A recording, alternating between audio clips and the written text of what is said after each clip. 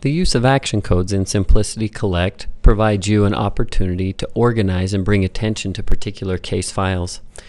Once you have a case file opened up, you'll notice on the right-hand side there's an action codes section.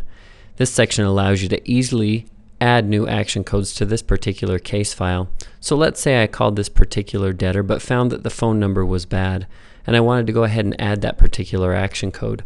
You can see that action code easily adds there. Let's say that I wanted to mark this particular debtor with a bad address.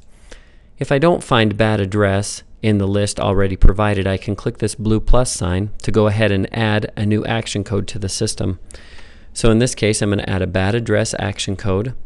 I can choose my font color. Here I'm going to be purple, and I'm going to say the background color is going to be yellow. I want this really to show up, and I want it to blink and be in bold as well.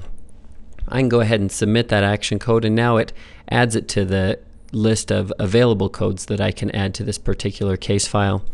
So I'm going to go ahead and add that code here to this address, and you'll notice now when I go into this case file, it immediately draws my eye over to this particular debtor's action code there. In this case, it's a bad address. So you can use action codes in Simplicity Collect to easily organize and bring attention to particular case files.